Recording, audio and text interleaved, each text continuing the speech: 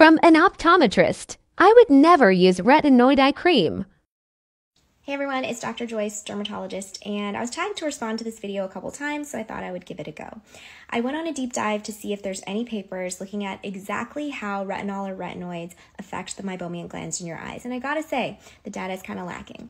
Most of the data that we have looks at oral isotretinoin, that's Accutane, used for really severe acne, and how that causes dry eyes, and we know that does happen.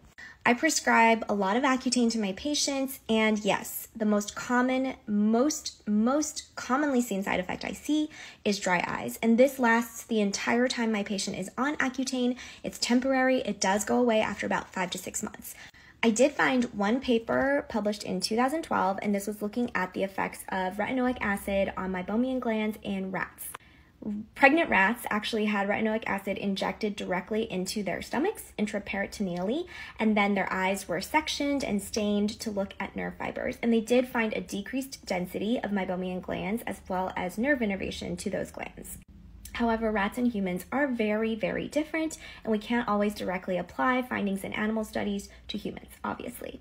Now, let's get back to the million-dollar question here, which is, can you safely use eye creams with retinol or retinoids?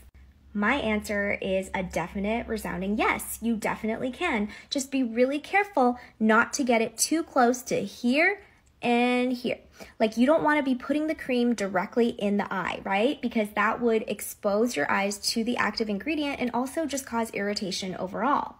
Eye cream is safe to use. Just make sure you keep a clear margin around this area so that, you're minimizing the damage to the eye. If you have any questions, any comments, drop it over there, and don't forget to hit subscribe for lots more skincare tips and also myth busting.